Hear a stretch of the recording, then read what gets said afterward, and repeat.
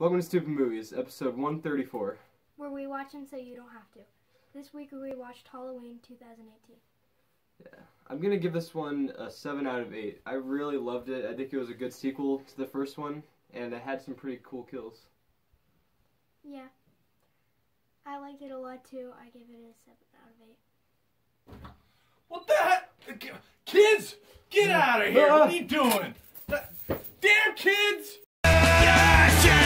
You're fucking stupid! Hey! Hey!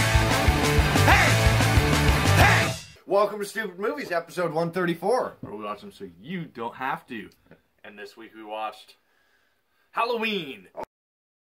Oh. 2018. Did you forget which one we watched? No, I did it on purpose. Directed by David Gordon Green. Right. Written by him and Danny McBride. That guy has a cool last name. Green?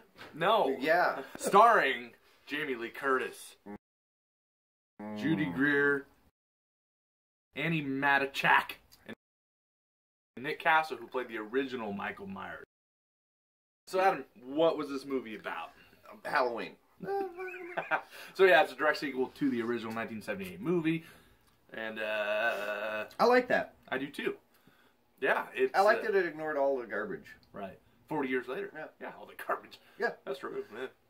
I mean, there were a couple nuggets of gold in those turds, but Yeah. they were few and far between. Adam's not a big fan. I wouldn't say that there was a completely good movie anywhere in the sequels. Maybe if you combine them all together. You might have one. You might have one. So they ignore 2 through Resurrection and Zombies Halloween. Yes. Yes. Which, okay, fuck Rob Zombie's Halloween. We were both right. So what did we like? Did you like anything about this movie? You know what? I did. I liked the story.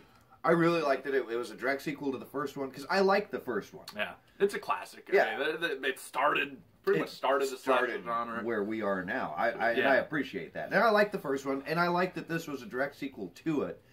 And it felt like a direct sequel. It felt like John Carpenter had just got done with the first one, and he had started shooting the second one, down to things like the musical cues, the fonts they used. Yeah, the pumpkin in the beginning going backwards was cool. Yes, that was really cool. That opening was great. Yeah. I like the feel of this movie so much. This was the sequel we wanted. Right. It felt like I wasn't even born yet. Yeah. Bro. Wow. Oh, except it took place today. The acting was really good in this. Yeah. And it was a top-notch movie. Big budget. It came from Blumhouse. I mean, I typically... Isn't that a sex act? Yeah. Because the characters were good. Yeah, they were. Yeah. There wasn't a lot of character development, but there was enough to where... There was enough that you cared about them dying. Yeah. But we were talking in the car. There weren't any that were put in just to die. Right.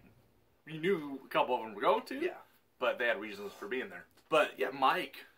was a badass in this. Yeah. He was. And so was Jamie Lee Curtis. Yeah. Lori. They were both good. They were badass. They were old, but they're badass. Well, I don't think the guy who was playing Michael Myers is old. He actually is kind of old. Is he really? Yeah. I didn't look. Yeah. Then I don't He's care an that old much. No, but they did a good job.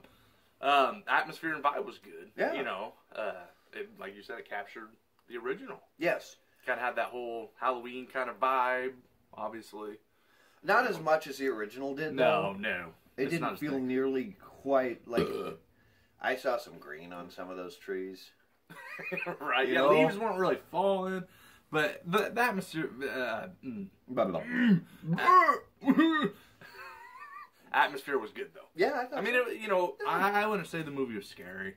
Yeah. And paired up with the score by John Carpenter and his son and some dude from some band. I don't remember his name. Thank you for being super descriptive. Yes. You know, the score was obviously good. I like how they mixed it up. They took the original and they did stuff to it. One thing I know that you mentioned, the throwbacks to the original and the nods to the original. Yeah. And to some of the sequels. There's a lot of that little Easter eggs throughout. If you are a fan of the movies and have watched a lot of them, you're going to get more out of this movie because there's a lot of little things like the masks that the kids are wearing when they're trick-or-treating are from part 3. Right. Some of the shots were shot for shot from the first one and from the second one. Yep. I mean, the cinematography, which I remember what it is. was very good in this, and they used a lot of that from the first one, like Yeah. the way they did things, even The some way of the camera moved. Yeah. One thing that I enjoyed was the body count was considerably higher Yeah. than the original, and the gore was better, Considerably better right. than the original. And the kills were, and Yeah. there was, you get to see some of the kills, some of the gore, and it looked awesome. Oh. You know, the original was more atmospheric and slow burn, and this one kind of was too, but it had more. Yeah. And it, you know, that was cool. My like favorite it. part of this movie, and this is really probably telling about who I am as a person who likes horror movies, the little kid who was being... so at one point there's a babysitter watching a little kid, and this kid is hilarious. Yeah. Dude is naturally funny. Like, obviously they gave him really good material to work with, and I don't want to take away from the writers, but that kid is hilarious. Yeah, it was funny. Best part of the movie. Yeah, he's got a future. Yes. And, you know, and to say that he's been in a Halloween movie is pretty sweet. But he was funny. And that, you know, some of the humor they had, there wasn't a lot. You know, because Danny McBride, I think David Gordon Green, I mean, they're more on the comedy side of things. So that's cool. I like that more comedians are doing horror stuff. Well, yeah, we've seen a lot lately of comedians crossing into horror. Yeah. Good for you. Welcome to the dark side. We have cookies. I liked how Michael Myers' mask aged just like the characters. Right. I mean, it's a 40-year-old mask. It's going to look run down and worn out and dirty, and it did. And we probably should point that out. This is a direct sequel to the first one. Right. But there is a 40-year gap Yes. between the first one and this one. Not only in reality, but in the movie as well. It is 40 years after the events of the first one. Right. I liked... I'm going to take that last one. Yeah. Since I had you write it down. Yeah. I like that they kept hinting that they were going to show his face, and then they didn't.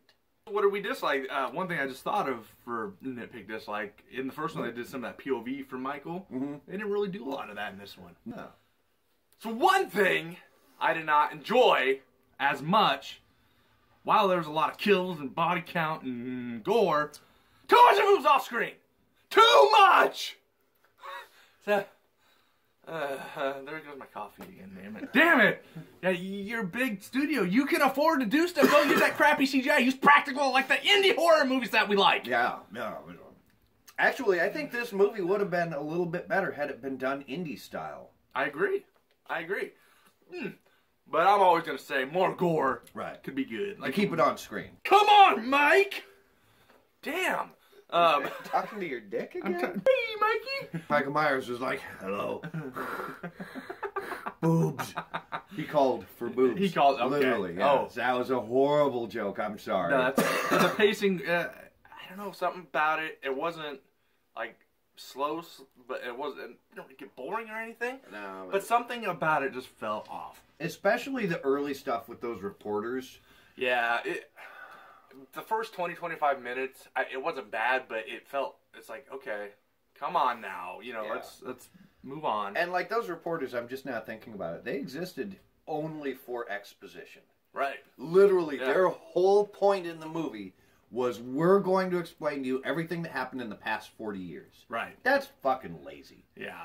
Come on, man. Yeah. Really? Write better than that. So, I mean... That's a nitpick. That's not a big... Oh, yeah. It's just, you know, it is obvious you're here for exposition. Get it. Be better. The new Loomis type character was kind of weak, too. Yeah, I didn't like him. Yeah, It makes sense to me. New Loomis isn't as good as old Loomis. No. I mean, nobody can be Donald Pleasance. No. Not even Malcolm McDowell, who did a fine job. He did a fine job.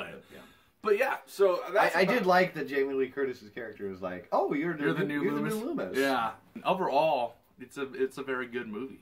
I mean, it's well done. It's fun. You know, it's a movie. Yeah. It's a Halloween movie. Yeah. You know, you should go watch it. I mean, don't let anything we've said stop you. I thought it was still worth watching. Oh, definitely. Yeah. It's a great movie, especially if you like the first one. Especially you'll probably like this one as they correlate together. If anything, I mean, Halloween fans, you like this. Horror fans will probably like it. If anything, just go to the theater and watch it. Go to support horror. Because if this movie does well, we're going to get more slashers, more horror. There's going to be a slasher resurgence. Resurgence, not resurgence. Yeah. Support horror. Support horror. Because really, our industry is hurting right now. and we need some wins Yeah. to bring it back. Yeah. Because you may not remember, because I don't know how old you fucking are, you children. But we remember, like, in the 80s, when horror was at its peak, and even into the early 90s, when it was like, oh, horror everywhere. Like, you couldn't turn around. Every time you went to a theater, there was at least one horror movie playing, or two, or three, or five, depending on the size of your theaters. Exactly. We don't have that anymore. There are many times where we can go to, like one of the 20 plexes here in town, and not one of the 20 screens has a horror movie on it. Right. Yeah. Not okay. Go support this. Because it's going to lead to more big stream horror, or, big name horror. It's going to help the indie horror, because they're going to get to do more. Everybody win-win. wins. So go watch this. Go watch it. Check it out. Don't steal it. No.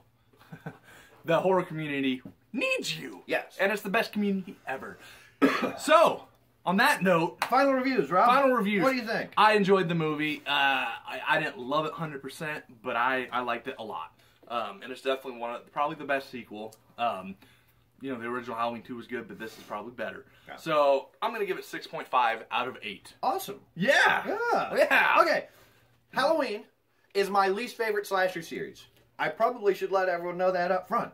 I really don't care at all. Like, Michael Myers, nothing me. I've seen them all. I don't like any of them, really. I mean, I don't hate them. Right. They're there. Yeah. It's like I'd rather watch fucking Leprechaun. I'd rather watch Leprechaun than watch another Michael Myers movie. And those movies are horrible. Having said that, this is the best Halloween movie since the original, which I did like. So I'm going to give it a 6 out of 8. It's not my thing. Michael Myers to me is a giant pussy. Michael Myers, what a fucking joke. Michael Myers, just a giant homo mod. He's not the best unless he's boring me to death. There is not a single, literally the Leprechaun could kick his ass. There is not a single slasher icon that could not kick his ass. But this was a good movie, so 6 out of 8. That's awesome, because I was a little worried going in, because I knew you weren't. Yeah, that's really high for me, excited, because most Halloween movies, I'd rate them at like a 1 or a 2. Yeah. Most of them I don't like. Yeah. Season of the Witch, I'm kind of back and forth on. Oh, that's a great one, man. So, and I appreciate that we would not have... why am I blanking out on her name? And I keep thinking Tiffany Shepis. That's not right. Danielle Harris. Oh, yeah? I appreciate that had it not been for Halloween, we would not have Danielle Harris. So, I like what they've done. I just don't like any of the movies. They're shit. Hey, that's to cool, me, man. To me, personal opinion, but I'm right. We're all entitled to our damn opinion, people. Don't go lashing out at us. If yours doesn't agree with ours, you're wrong. On that note, if you want to bitch at us, you can find us at Facebook.com/stupidmovies. Or over on the Instagram at stupidmovies, at the horror punk, at Dr. Sketch Turner. You can also check out my kids on there at the mini horror punk. Really? Yep. That's awesome. I know. Or at Andrew the Crust. And also That's a little less awesome. Also go check out our good buddy Midwest Alien. Oh, he watched this movie at the same time we did. Dude. Well, kind of. They're an hour ahead. But he's awesome. Go follow him. He's a cool dude. No. On that note, welcome to Stupid Movies, the final installment of our horror Halloween extravaganza. So on that, I forgot we didn't do that. So that ends Halloween time. Back to our normal, regular, scheduled programming. Yeah, next week. Now we're coming up to what's our next holiday? Thanksgiving? Yeah. Gobble gobble, motherfucker!